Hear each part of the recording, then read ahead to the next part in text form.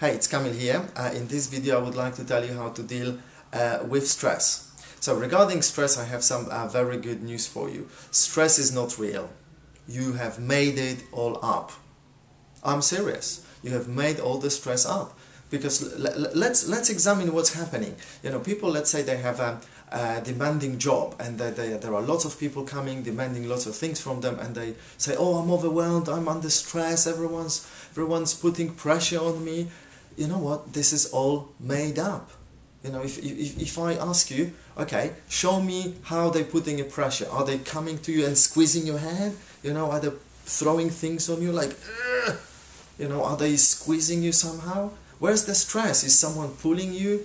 No, they just tell you things. They say, John, I'd like you to do this, or I want you to prepare that report, and that's it. They're just saying things.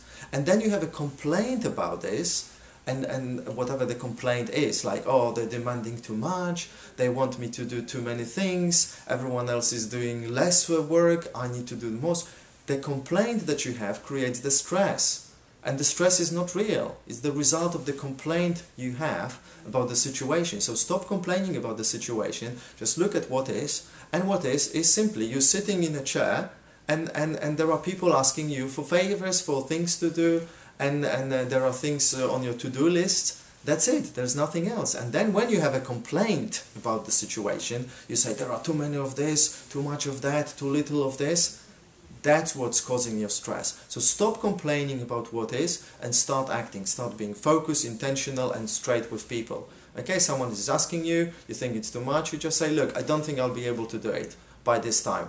How about if I do it by this time? Just deal with the situation and don't complain. And if someone is not nice to you, so what? Why do you want to be angry or stressed because someone's not nice? Well, big thing, they are not nice. Okay, cool. Yeah, you're not very nice. Yeah, but I still choose to be happy, I still choose to be in control of the situation, even though everyone around me is not nice. I still choose to feel good. Why not? Why should I choose to feel stressed just because someone's not nice? It just doesn't make any sense to me. Okay? So, yeah, stress is all made up.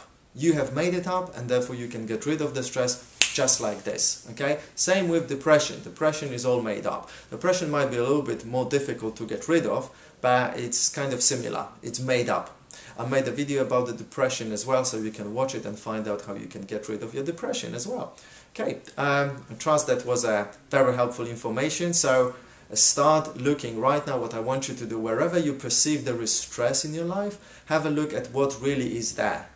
So do not make up your stories that there is too little, too much. Just say what there is. There are 200 people asking me to do this for them. There are 5 people that I need to prepare something for them. There are, I don't know, 2 tons of sand that I need to throw away from one place to another, or something like this. Just the facts, the figures. Do not add your story like too little, too much, and too quickly, too soon. You know, these are just stories. Stick to the facts, numbers and figures, okay? And then once you have the picture of reality, start thinking, what can I do to make me more efficient in those areas? And just stop complaining about this. Just do something about this, okay? Life is all about doing something about what is, okay? Cool. So go and start doing this. Thank you.